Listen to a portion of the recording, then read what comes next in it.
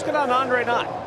Well, before today's game tonight, Mike Aviles, who's obviously has been going through a lot with his daughter Adriana, and the Jimmy Fund Radio Telethon has been going on. So Mike tonight escorted a young Boston cancer patient to the mound for a ceremonial first pitch. He also told me he's wrote a check for $4,000 to the Jimmy Fund. He says he made it $4,000 because he didn't want to make it just about Adriana. He wanted to make it about all four of his kids. So it was $1,000 for each kid that he gave to the Jimmy Fund today.